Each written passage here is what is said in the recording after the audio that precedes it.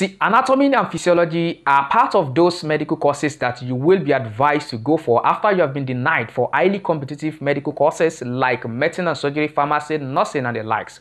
But believe me, there are some things you need to know before you conclude or take to people advice to study anatomy or physiology, and that's exactly what I want to discuss with you in this video. So stay with me. This video is not here to rubbish anatomy or physiology. In fact, these two courses are very important to the field of health. Like anatomy deals with the study of description and identification of human body, and that of physiology deals with the normal functioning of human body. So no medical practitioner like a medical doctor, nurse, pharmacist, physiotherapist, radiographer can call him or herself a medical practitioner without the knowledge of physiology and anatomy. But this video is here to enlighten people that are advised or willing to go to university to study the course purely, like when you want to get BSc in anatomy or BSc in physiology. There was this time I was also struggling to gain admission into the university to study medical course. After many years of trying, I got someone that came to advise me that, Kosim, why can't you go for anatomy or physiology?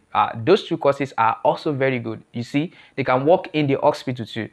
As someone that don't really like to take to people advice without knowing what exactly what they are telling me is all about, so I really have to go into further research about these two courses, and that was when I realized that anatomy and physiology are not really like people seems those two courses to be. So I'm not arguing with the fact that they can secure a job in the hospital. Some people said they can work as a laboratory assistant. Some people said anatomists can work in the mortuary. I'm not disputing that. I just want anybody that wants to go and study this course to be assured that there is low availability of job, in fact, very low availability of job for anatomists or physiologists in the hospital. This video is here to talk about two things. Number one is, why should you study anatomy or physiology? That is, if you must study it. And number two, what are other medical courses you can study apart from anatomy and physiology? Or let me say, instead of anatomy and physiology, that are much more better. So let's go in there. Before I continue this video, don't forget to subscribe to this channel. Now, why should you study anatomy or physiology? Number one is that you can use anatomy or physiology as a stepping stone to your dream medical course.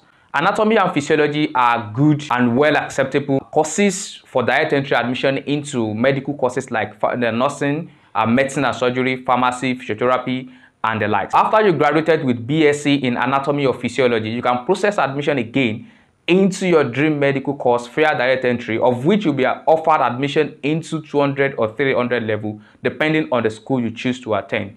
And this is only possible if you graduated with a good grade. This will not interest you if you are not passionate or desperate about being a medical practitioner, because it will take you to stay longer in school. The second reason of which you can consider anatomy or physiology is that you are willing to be a teacher. I am not talking about being a lecturer. I'm not talking about lecturing job, because you must have heard from people saying you can be a lecturer after you go for your MSc in anatomy or physiology. Yeah, it's normal. Anyone can be a lecturer. A lecturing job is not guaranteed out there for you after graduation. I'm talking about when you are willing to teach other people anatomy or physiology after you graduated. So I know and I have seen a lot of people doing well by teaching other people anatomy or physiology. You see, anatomy and physiology are those courses that give people of medical colleges a tough time to pass. If you study the course in the university and you understand it very well, then you can start a tutorial business after you graduate.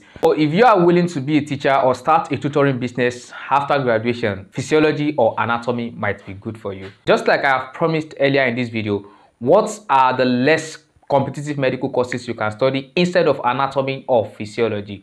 Number one of it is physiotherapy. If you have a good JAMB score and you are not able to secure admission to study medicine, nursing, or pharmacy, then you can consider physiotherapy. Physiotherapy is also a very good medical course. It is less competitive currently in Nigeria because it is relatively a new course in Nigeria. So number two is radiography. Another one is public health. Another one is human nutrition and dietetics. I've made a specific video on the topic less competitive medical courses. Check the description box below to find the link to the video. I want to believe that this video has changed someone's orientation and it's of benefit to someone out there, especially you watching this video. So don't forget to like this video and subscribe to this channel. Also, you can check some of the video we have made on this channel just for you. I forgot to tell you my name right from the beginning. If you are new here, I'm Kosim. See you in another interesting video like this. Bye for now.